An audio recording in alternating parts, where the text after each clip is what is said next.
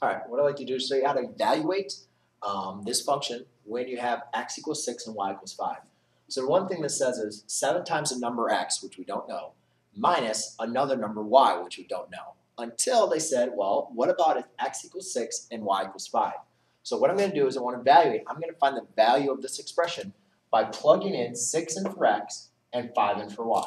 So I'll write something like this. 7 times 6 minus 5. Now I can kind of get rid of the parentheses. 7 times 6 is going to be 42 minus 5. 42 minus 5 is going to give me positive 37. So that's how you evaluate an expression when given 6 and 5.